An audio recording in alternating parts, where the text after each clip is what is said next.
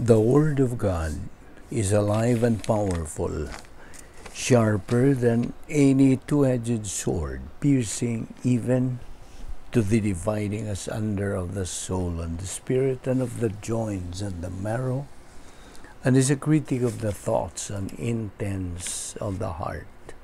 All Scripture is God-breathed and is profitable for doctrine, for reproof, for correction, for instruction in righteousness, that the man of God might be mature, thoroughly furnished unto all good works.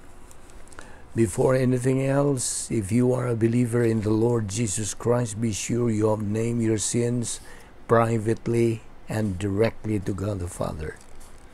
But if you are an unbeliever, use the principle of Acts 16:31. Believe on the Lord Jesus Christ, and thou shalt be saved. Therefore, let us pray.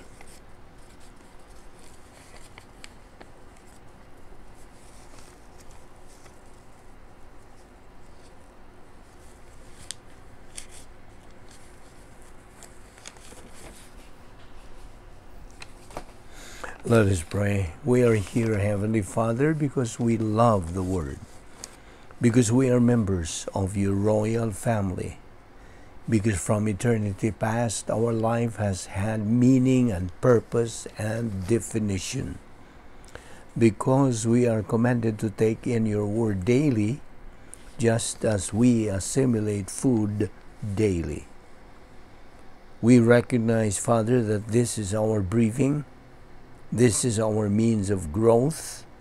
This is the means of glorifying the Lord Jesus Christ.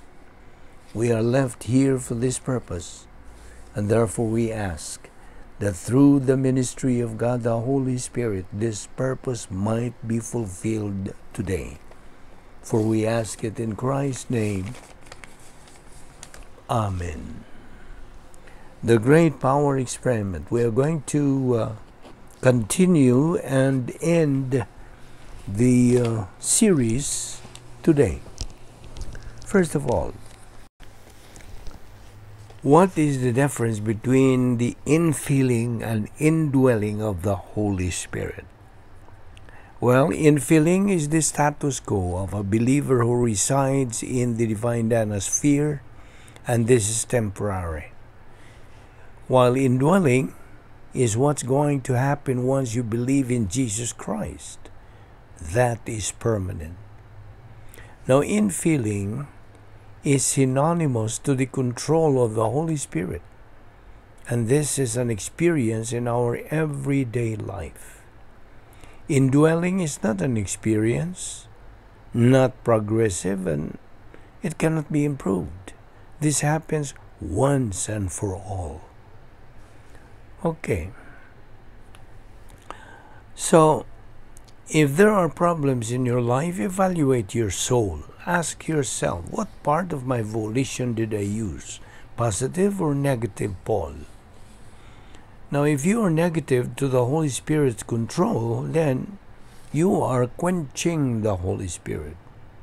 If you are positive, you are inside the operational divine atmosphere. Now, listening to the teaching of doctrine would be useless and in vain if you are not inside the operational divine atmosphere. Therefore, there is a need to follow the proper procedure or protocol by first of all rebounding. That's the first problem-solving device. Remember that the Holy Spirit will never get out of your body anymore after you have believed in Jesus Christ as Savior. Bear that in mind. No sin can drive away the Holy Spirit from your body.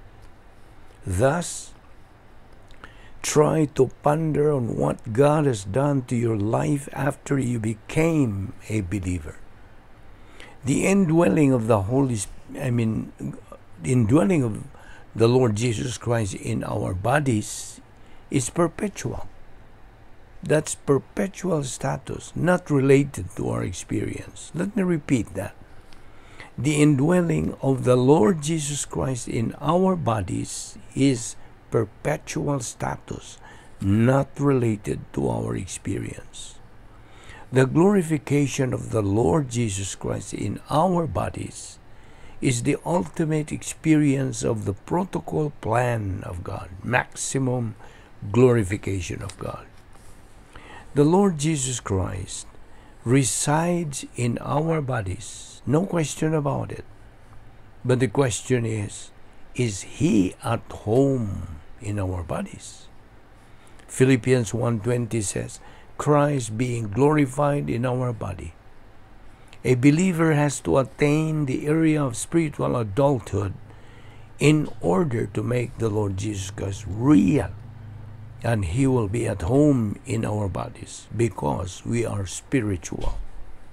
There are two general objectives of every believer. Number one, to glorify God using His power. That's maximum glorification. And number two, to become an invisible hero by growing in grace and in the knowledge of our Lord and Savior Jesus Christ. 2 Peter 3:18, and following God's protocol plan. Invisible heroes are winner believers, thus glorifying God to the max. Problems in life are normal, right? In fact, all of life is problem solving. God provides us His 10 problem-solving devices. God does not want believers to be slaves to circumstances, environment, and things. He wants us to be above them and throw all crutches in life and be a winner. So if you have some problems and sufferings in this life, enjoy them by using God's 10 problem-solving devices. Remember the powers that every believer can avail: God's omnipotence and the Word of God. Now, what are the general objectives of every believer? Number one, to execute the protocol plan of God, thus glorifying God. Number two, to utilize all divine assets and reach the spiritual maturity stage, thus become invisible heroes. Using the 10 problem-solving devices will result to develop personal sense of destiny. Furthermore, this will result to conquering and suppressing fear. Conclusion to Great Power Experiment. We are living in this age of the church, at the same time the age of equal privileges and equal opportunities, at the same time the age of apostasy. We are provided by God this very power that we learn from the doctrine of the Great Power Experiment. Remember, we are mandated to reach the stage of pleroma, a life beyond gnosis, and become invisible heroes, the stage where we glorify God to the max. Now take note of the protocol plan of God which we believers are to execute while we are in phase 2 of God's plan. Let us remember to be doers of the word, not only hearers, because to be only hearers is to be loser believers, while to be doers of the word is to be winner believers. It's a matter of choice. God respects your volition. We believers are expected to follow the precisely correct procedure, the protocol plan of God in our Christian life. Again, spiritual life is different from the Christian life. The Christian way of life is a unique, supernatural way of life, and as such, it requires a supernatural way of execution. Believers who persevere and endure in putting things first, meaning right priority, surely tend to become winner believers. Remember, the Lord Jesus Christ, our hypostatic union, utilized and experimented the great power experiment and proved it to be very effective. And this power is available now to every believer. You may have it or not. It's a matter of volition. Let us pray. We thank you, Heavenly Father, for that so great salvation which you have freely provided for us through your uniquely born Son, the Lord Jesus Christ. Although we do not deserve your love because of our sinfulness and unfaithfulness to you, you have ever been faithful and always will be to your word. We thank you, Father, for your wonderful protocol plan for each one of us, members of your royal family, which you have taught us in your word, a plan which is the best and the highest. We thank you for the fellowship which we have shown for each other today.